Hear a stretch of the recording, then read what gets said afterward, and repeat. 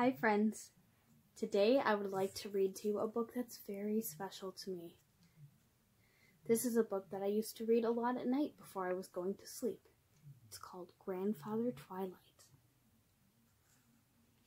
Here we go.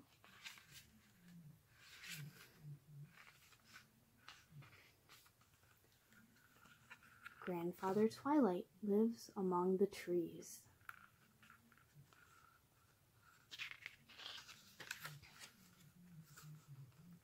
When day is done, he closes his book, combs his beard, and puts on his jacket.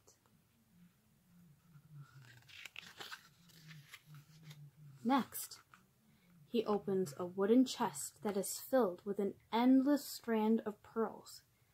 He lifts the strand, takes one pearl from it, and closes it again. Wow, that's a lot of pearls, my friends.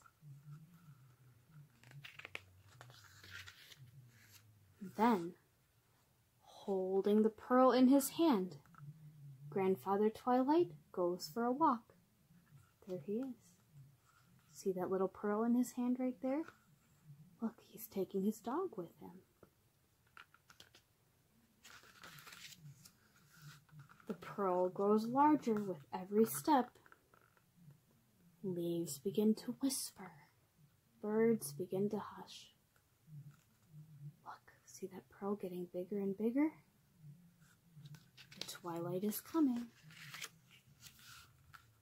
There they go, walking slowly, quietly through the woods.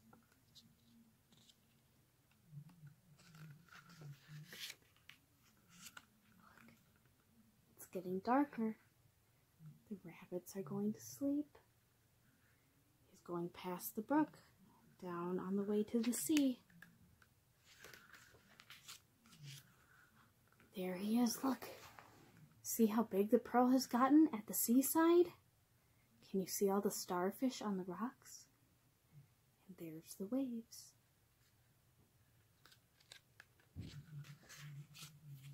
Gently, he gives the pearl to the silence above the sea.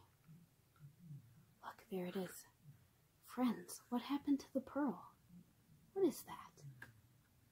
That's right, it's the moon. Then, Grandfather Twilight goes home again. There's the moon still shining on the sea. He gets ready for bed. Look, there he goes. He's putting his dog to bed and his cat. And he goes to sleep. There he is. He's sleeping nicely in his bed.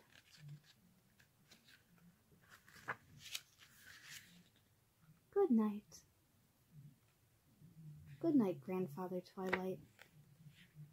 Good night, dog. Good night, cat. And good night, friends.